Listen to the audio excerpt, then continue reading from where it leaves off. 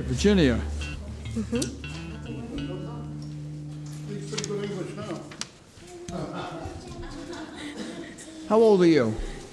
5. Get up here. Come up here. She said you are the judge that she saw on TV. What is your name? Sophia. How old are you? 6. 6. You got old. You were 5. She just turned 6. She was 5 when she was standing there. She's 6. Between there and here, she aged the year. Sunday, she just turned 6. By the time she gets off the bench, she's going to be 18. What do you want to be when you get big? A farmer. A farmer? A farmer? What do you want to be? A farmer? Yes. You want to feed people? You want to you want to raise food to feed people? I want to feed animals. Want to feed animals? Boy, she has a good heart. She does.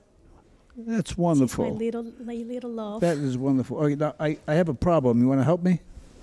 Yes. All right, here's my problem. Come over here.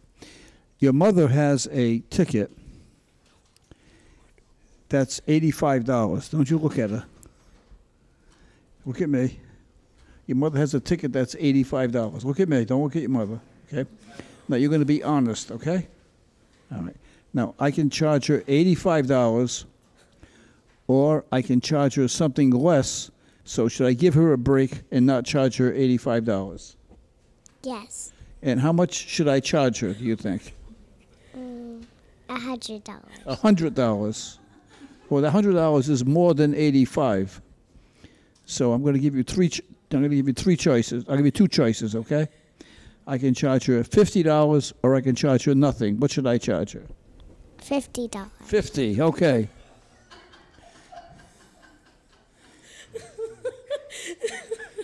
She's a tough judge. It's the common core, Josh. She is a tough judge. Core math. Yes. All right, I'm going to ask you a question. Would it be okay with you if I charged her nothing? No. No. Oh, no. This is not helping me. In other words, you think she should pay, right? Yes. Okay. Inspector Quinn, I'm on the horns of a dilemma here. Judge, I understand where it's coming from. It's that Catholic school upbringing. I don't want to shatter her Responsibility. I don't want to shatter her opinion of the judiciary. Maybe I can explain to her that if mommy keep the money on her pocket, she can get a toy. Okay, I'm going to have your mommy talk to you, and then I'll ask you again. Okay, you want to talk to your daughter? Yes. See, if mommy doesn't pay this because you know that mom works a lot, then I will have some money, and then we can get a little toy. You know what I mean? If mommy pays 0, nothing, you know. All right, should I charge her nothing or should I charge her 20? 20. 20. You know This what, Your is Honor? not helping. She is the good one. She didn't fall for that bribe in open court. Okay, I can tell you. She's going to be a good judge or a lawyer. I can tell you right now, every governor in the country is going to make you a judge because they like the way you think. Okay, I appreciate your help so much. Thank you for coming up and helping me, okay? All right, you get back with your mommy. Thank you. Oh, my gosh. Great job. Thank I want you to understand, that we know how much you love your mommy and how much she loves you. So we're going to dismiss it. Good luck. Thank you, Your Honor. Thanks. You got a wonderful young lady there. Wonderful. Thank you. Thanks. She's a wonderful child. Thank you, Your Honor. 20 years as a street cop taught me how to spot potential threats. And I think I found a big one. Today's youth. I could charge you $50 or I could say I'll give you a break, but I'm stuck. $50. $300, $100, or $25? $300. Would it be okay with you if I charged her nothing? No. Where did all this pint-sized hostility suddenly come from? Is it simply a coincidence, or is it the beginning of a well-coordinated pre-K attack on parenthood? I know it sounds crazy, but I'm beginning to think maybe it is. Let me explain. Last night when I got up to go to the bathroom, I stepped on a strategically placed Lego that dropped me like I had been shot by a sniper.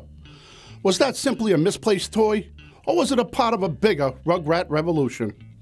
I'm beginning to wonder. So until we can figure this out, head on a swivel, parents. Head on a swivel. Good morning. Good morning. Sir, your name? Nicholas Stella. I'm her husband. He's the violator. I was driving. So you are the law-abiding citizen. As I do not currently drive. Well, you have 4 red light violations. Yeah, I have trouble with that light over on Valley Street, I guess. You have trouble with the light. Yeah. When did Seems you have like every time I get underneath it, I get stuck under it. So I don't go that way to work anymore. I work over on Smith Street. So When did you get stuck with it? The first time? twice in September. Second time? The third time? Like when you're going to learn your lesson? We're going to take a look. Lisa, let's look at 846 first. That's pretty close. What's the time on that? .3, Your Honor. All right. Let me see the second one. The second one would be 269. And the third is 799.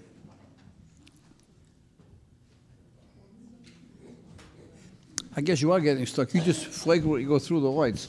And Lisa, let's look at 354.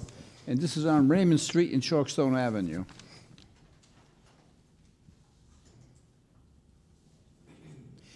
All right.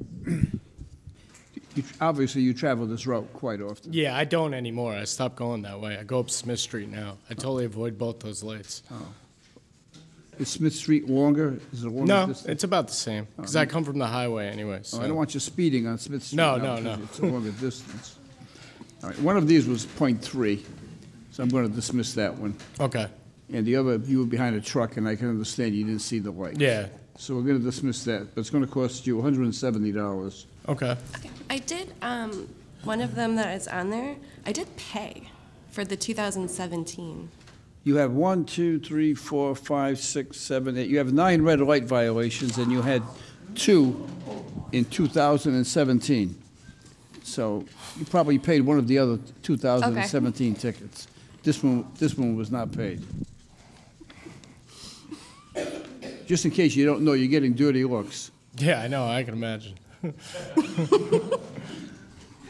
It's $170. Good luck to you. All rise and hit subscribe so you don't miss the latest viral moments like this one. Share these videos and weigh in on the cases. You be the judge. Subscribe now.